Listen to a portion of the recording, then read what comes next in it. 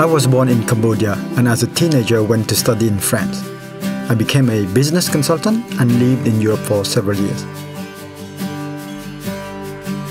I came to Japan in 2006 to work in the country for 5-6 years.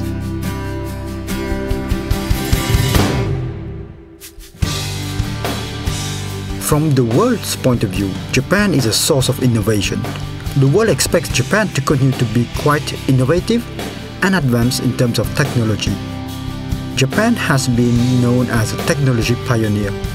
I wanted to see the assets that the country and the company still could further leverage among a wide range of technologies.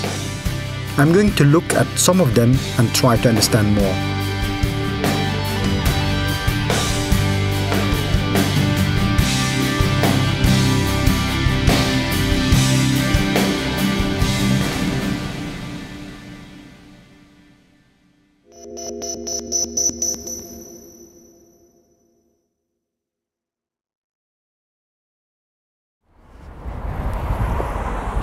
Japan has been a pioneer in robotics. The country has invested heavily in the latest technologies. Robots are used not only for manufacturing, but also increasingly for services to households and the elderly. In this center, they have developed humanoid robots. I'm very much interested to see more of that. Nishiwaki-san, hello. Hello, great to see you. Thank you very much for welcoming me on this. So today I would like to show you about... At this institute, they are developing one of the latest humanoid robots. The robot walks on 2 legs. It can move around by itself to anywhere a human can go. For example, it can carry heavy luggage, and this is something potentially useful in everyday life. The biggest advantage is that it can judge the surface of the ground. So all we have to do is to point out which route to take. This robot is not pre-programmed at all on the nature of the ground, including whether there are steps on the way or not.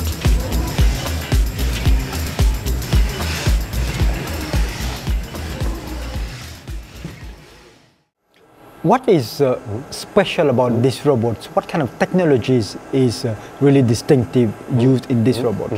So the walking control technology to the unknown environment, that means the environment that includes unknown roughness, is world top level. Especially the combination of perception, turning, and walking control to go through the unknown environment is our highest technology in the world. The robot assesses the nature of the unknown environment through a laser range sensor. It uses laser to measure and judge the surroundings. What kind of applications can we foresee for robotics in the future? In future, so robot will work where human works and lives. So robot will be inside the human working area, and it will help from the very easy thing, carrying something to other position or serving kind of things or such kind of things. Next, I visited Tohoku University in the city of Sendai. They are working on a disaster rescue robot. Good morning, Professor Tadakuro. Good morning, nice to see you. How are you? Welcome to Tohoku University. Thank you very much. So, this is the robot, right? This is a response robot for the natural disaster. The strongest point of this robot is its mobility. It has 5 wheels with caterpillars. The 4 wheels on either side work like arms and legs to go over complex terrain or debris, and it can climb slopes up to 70 degrees of inclination. We used this robot in Fukushima Daiichi because the steps is really steep. The angle is 45 degrees, and no other robot could go up to the second floor. So we must have used this robot in these situations. Very interesting. Yes. One of the major roles expected of this robot is to examine situations inside collapsed buildings.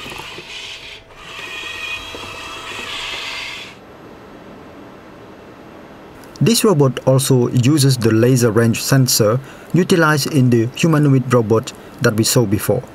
The sensor allows the robot to grasp the environment in 3 dimensions.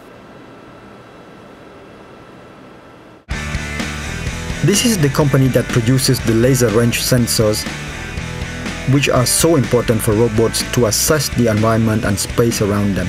The company's workforce is about 200, and its main products used to be sensors used in elevators. Then they responded to requests from robotics scientists and succeeded in developing small, high-quality sensors. 一番すごいのはですね、この大きさですね。この大きさで、精度が10ミリ以下の距離精度が取れるセンサーをですね、実現できたというのが一番大きい。今まではこれの大きさで31倍ぐらいの体積のあるものが世の中にありまして、重さも 3.5 キロあったんでね、これが50ミリ角ぐらいの大きさで重さが150グラムですね、2桁違うんですね。Each of the sensors is handmade. It shows the strength and precision of Japanese manufacturing. After the launch of the first product in 2005, today 60% of the orders come from overseas. It was really fascinating to see how Japan has been advancing its robotics technology. The one that is dedicated to rescuing people in natural disaster was something that I was really impressed with. And that could be extremely useful in many industries such as mining, for example.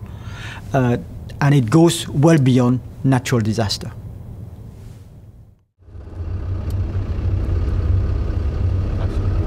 We are all familiar with a GPS system like the one used in this car. Japan was the first country to put in service a GPS system for the general public. Since then, many companies have offered different types of services to the consumers. I'm going to see one of them and learn more.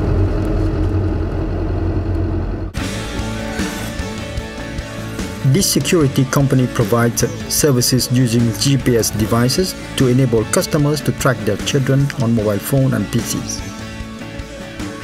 How accurate is it?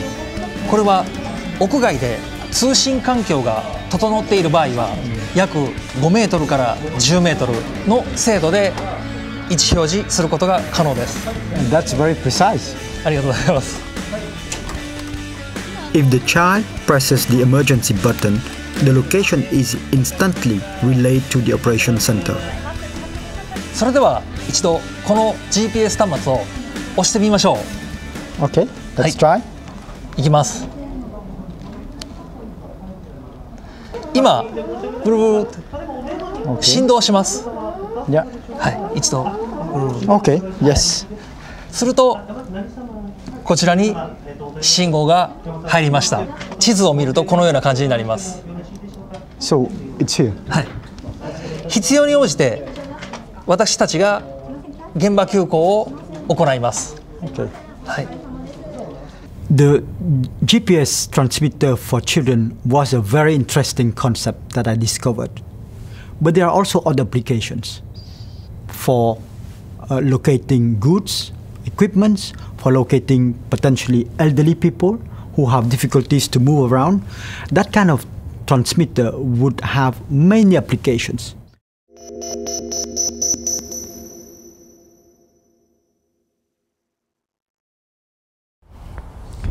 Supplying water to a larger population will be one of the biggest challenges of the next decades. Water treatment facilities have to supply safe, clean water and at the same time provide a cost-effective system. I am going to visit one of the Japanese water treatment facilities that uses quite advanced technologies.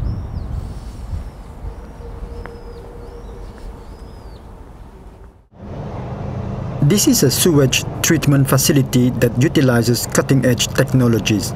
It processes sewage of about 300,000 people per day. And how clean is the water now at this stage? 最初入ってきた水はこれぐらいの深さしか見通せないんですけども、この水ですと1メートル以上ですね、下まで見通すことができます。そして入ってきた水に比べて数十倍きれいになっています。魚が十分住める水になります。Wow. Here they don't just treat sewage, they have an amazing facility that can process sewage into domestic water.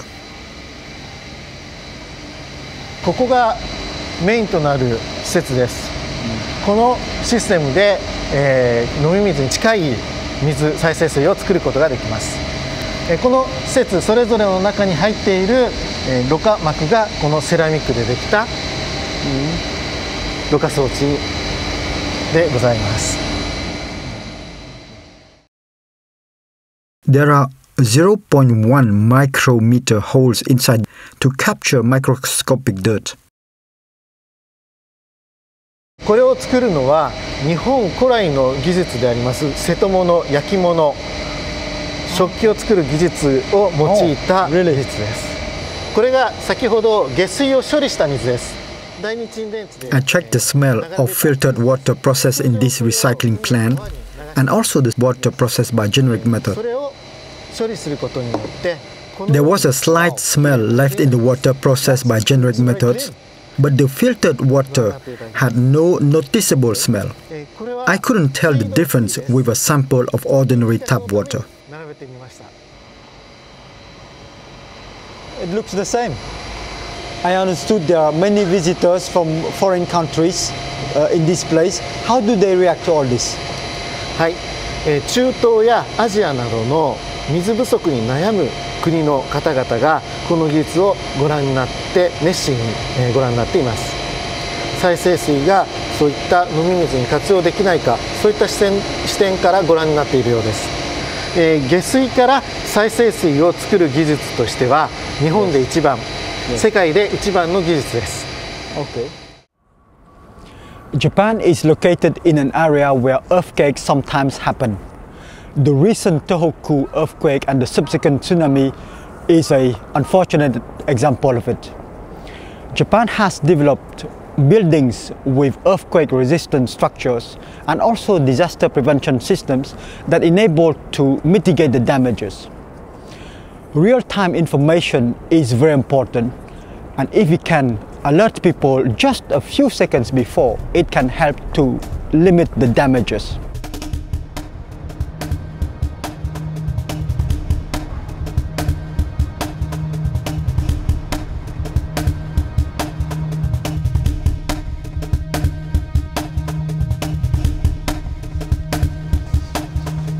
Aoi-san, can you explain to us what is the role and the activities happening in this data center?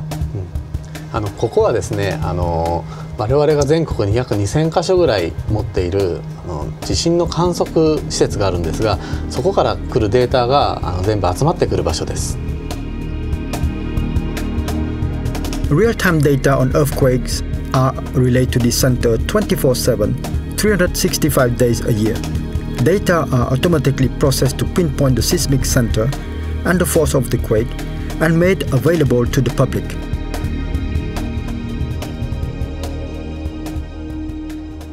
これ今赤くこういうふうに光っていますけれども、これは地震が起きて揺れた観測点を示しています。で、こちらのディスプレイに今起こった地震の波形がこういうふうに送られてまして、これが今起こった地震の揺れを表しています。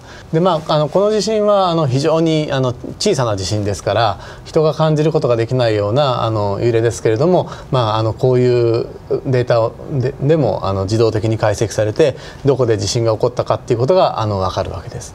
What is the usage of that?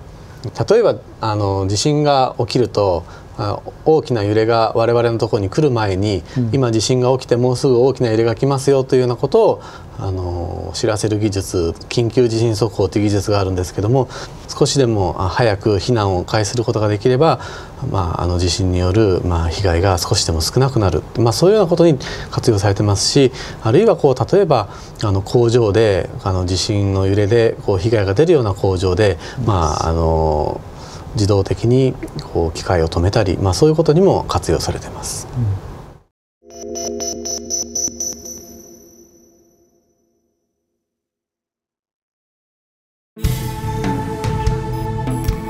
Solar energy is very important for Japan. There are already large-scale solar power plants, but they use silicon solar cells. The problem is that it costs much more than the other means of power generation in use today. I decided to visit an institution that is developing a new type of solar cells. Here they are experimenting with using pigment or dye instead of silicon. The dye helps the cell to absorb the sun ray.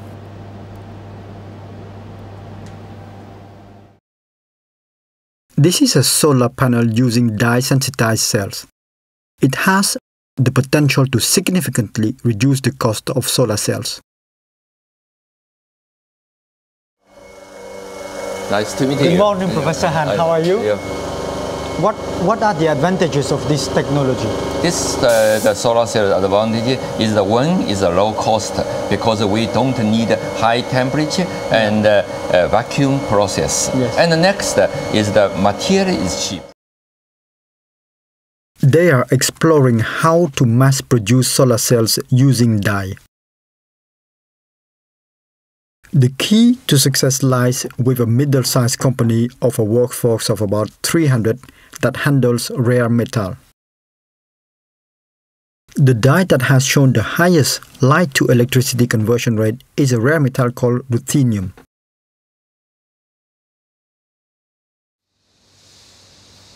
This company has about 50% market share in the global ruthenium market, all produced through recycling. It has the most sophisticated recycling process in the world. 3年後にはですね、パネルメーカーさんの方で量産化も始まります。それに合わせてキロ単位の大きな量ができるような設備の方の導入を検討しております。If they succeed in mass production, more solar cells can be produced at cheaper cost than the silicon solar cell panels that are produced today. Airplanes, ships, railways, and cars. There are high expectations from fuel cell as a technology for clean energy for transportation. But the challenge is how to store hydrogen used as a fuel effectively. Hydrogen storage technology is very important for fuel cell application. For example, for fuel cell vehicle. I came to Tohoku University to see what kind of state-of-the-art technologies they have developed here.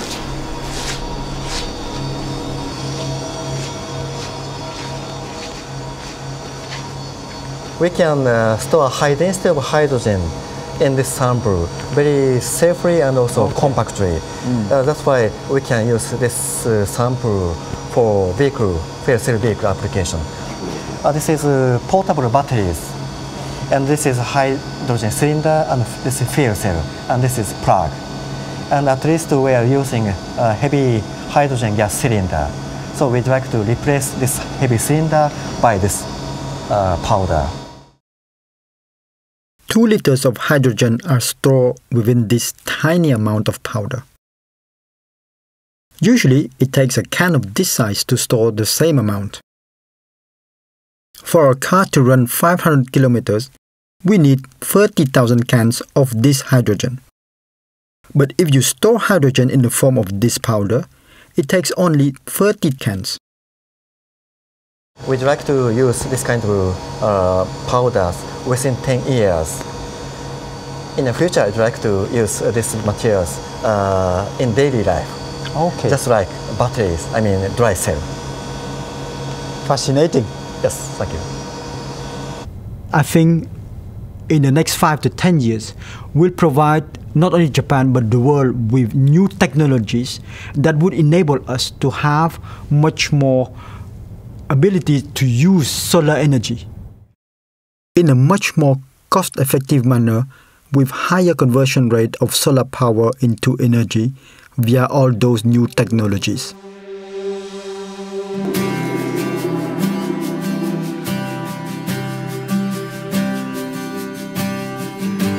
I was quite impressed by how much commitment I have seen from Japanese institutes and companies to develop innovative technologies.